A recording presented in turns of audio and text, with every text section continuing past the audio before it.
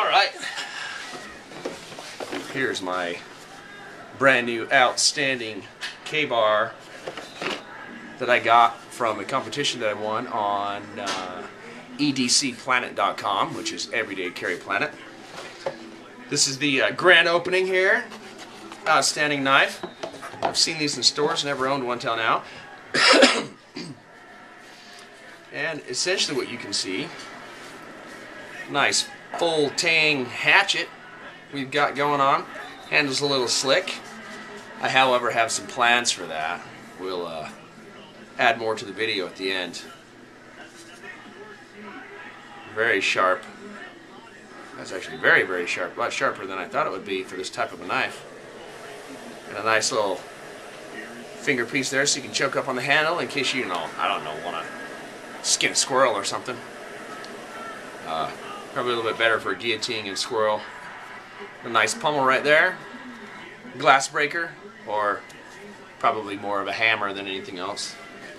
This is the sheath we've got going on. Little 550 cord hanging off the bottom.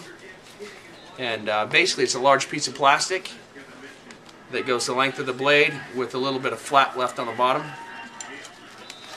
Also comes with a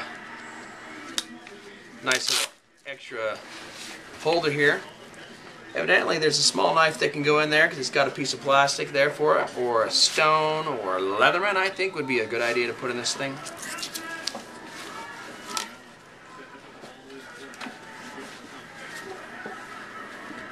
Nice loop there, or evidently you can hook it up to the old school military attachments as well.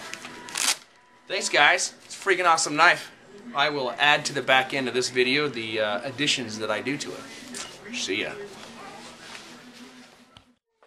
Did it. Okay, so got this knife for free off EDC Planet.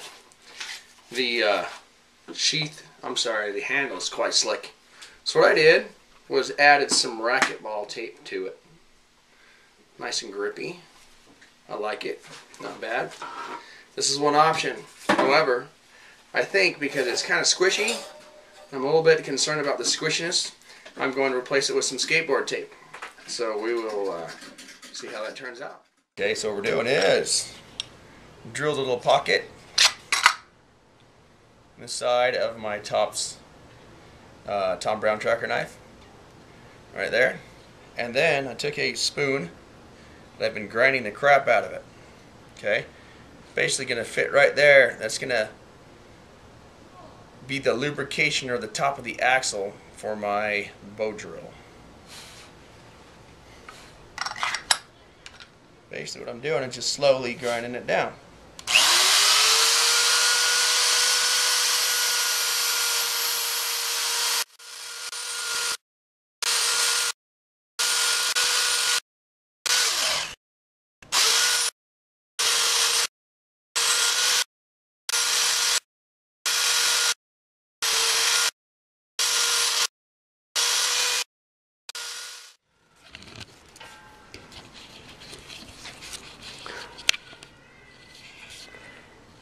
There's the hole.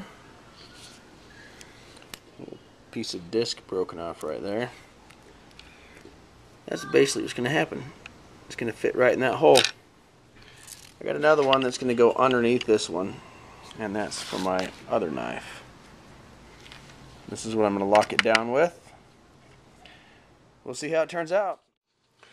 This is how it's turned out. I haven't cleaned off the extra putty or whatever, but I'm sure the first stick I put in there will clean it right off. So you can kind of see, hopefully focus a little bit. So it's indented and it's just steel, and that's a spoon basically with some epoxy behind it. This knife blade still works just fine, and that's how that one turned out. Alright, here's the finished product. So this big Kbar, as you can see, a little bit off, but the whole volume of this, the whole inside is full of that epoxy putty. And it kind of bowed out a little bit, but I cranked it down on the screws, so man, that sucker is super tight.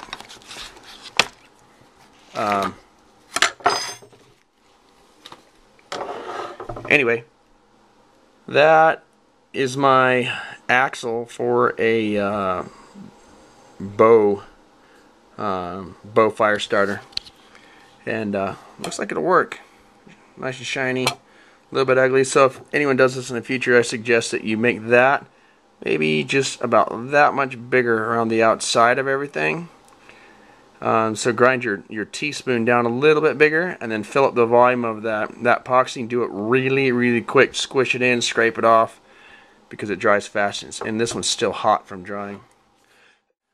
Those are my axles, and so be it, I guess. Anyway, that was my project. Thanks much. Alright, here's the finished product. Haven't really changed the sheath, just folded it over and tightened it up. That way it's not flapping all over the place. Anyway, I chopped a spindle for a bow drill, and left a little goo on the blade, but whatever, I'll clean that up later. Anyway, so I added skateboard tape. Earlier I showed how I did that. Put a couple sheets on it here and there, and ultimately if it bugs you, you pull it off. And then I've got a piece over there. This I added a while ago. I don't know if I videoed this. I filled the inside of it with epoxy. That gray and black epoxy you can get at like any AutoZone or Checkers or whatever. And this is a spoon. I ground off the outer part of the spoon and stuck it in there behind a hole that I made, so that you can put your spindle in it and use it as your top axle for a bow drill. Anyway, those are the additions that I have done to my Kbar that I won on edcplanet.com.